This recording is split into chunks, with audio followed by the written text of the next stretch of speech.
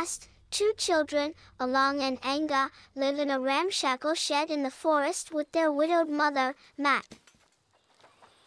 Along, tengok adik kau sikit. One day, they discover a dead deer hanging by its neck caught between branches high off the ground.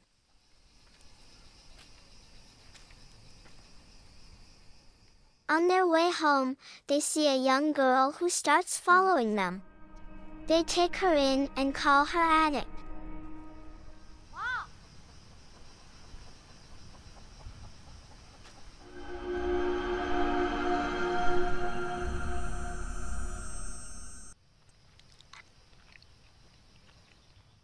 Mac tells them a legend about a restless forest spirit that is cursed to endlessly hunt animals and children, but victims can save themselves by knocking two rocks together and chanting a mantra. Benda yang orang tua selalu cerita. Benda apa, Mak? Kau ketuk sambil kata, Tok bawah hatinya.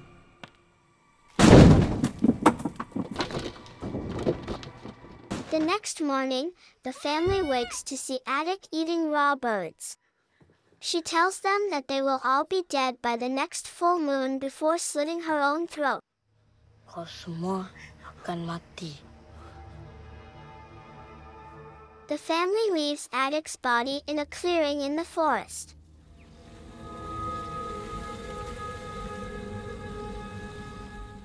They return home to find an old lady who calls herself Tok looking at rocks that mysteriously appeared around the house the night before. Ni, batu-batu ni nampak pelik. Tok tells them the rocks are a bad omen and makes the children discard them. Batu-batu ni tak elok. That night, Along encounters a specter that looks like Adik in the crawl space under their house. She develops a high fever and Mac goes to Tok for help.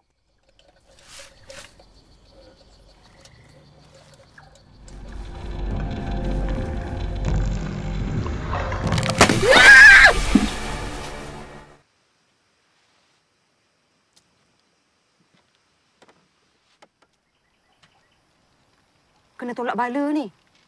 Mungkin hanya penyakit. Tapi manalah Tok conducts a ritual and instructs Anga to sacrifice two white pigeons, but the boy secretly lets one of the birds go free.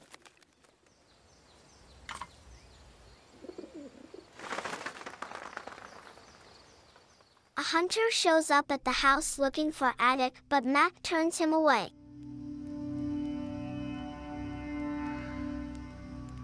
Kau ada nampak budak perempuan?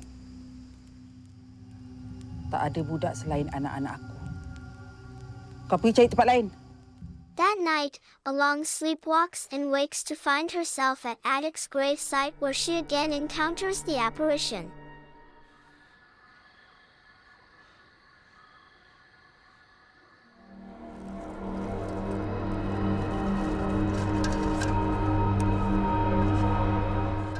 The next day, the hunter finds a terrified Along in the forest and returns her to Mac, who is suspicious that he had abducted the girl and harmed her. Along? Mana Along pergi? Apa dah jadi dengan Along?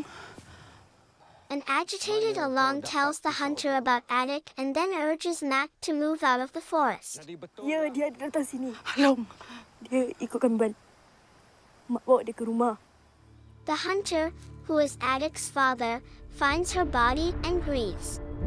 While her mother is out of the house, Along slams her head repeatedly into a sharp metal protrusion on the floor and dies.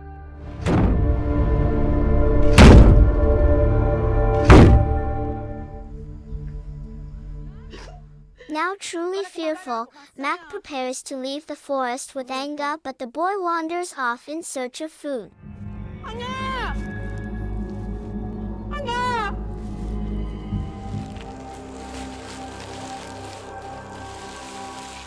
The hunter finds that Adik's body has gone missing. He goes to Mac to warn her that she and her family are in danger from evil forces. Kau kena percayakan aku kalau kau nak selamat. Kalau tak, She refuses to believe him and accuses him of causing Along's death and Anga's kau disappearance. kena keluar dari sini. Kau jangan percaya. Aku kata, kau yang tinggalkan tempat ni. After he leaves, Mac follows him with the intention of killing the hunter. In the forest, the hunter finds Anga and slits his throat before he himself is run through with a spear by Mac, who has crept up behind him. The hunter wakes to find Tak performing a ritual over Addict's body, which is buried in a shallow grave. Kami hanya berbisik. She reveals that she is an Iblis that exists by possessing humans to gain control of their souls. Tak is using Addict's body to carry out her evil deeds. The Iblis taunts the hunter that he has not managed to save Anga from his fate. The children's spirits are seen roaming the forest. The film ends with Along burning down the family home with her mother, weakened by loss of blood from slit wrists, and dead brother inside it.